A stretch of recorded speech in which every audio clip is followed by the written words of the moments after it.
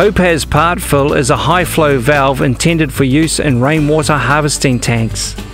The purpose of the float valve is to automatically maintain a low level of water in the tank during periods of no or low rainfall. This allows service fed by the tank to continue while leaving capacity in the tank for refilling by the next rain. The valve is installed through the side wall of the storage tank.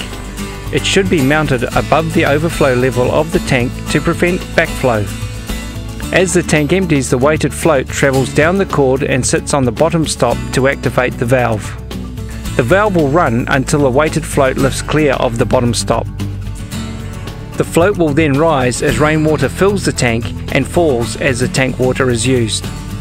The valve will only function at times when rainfall is insufficient to maintain a water level in the tank above the bottom stop.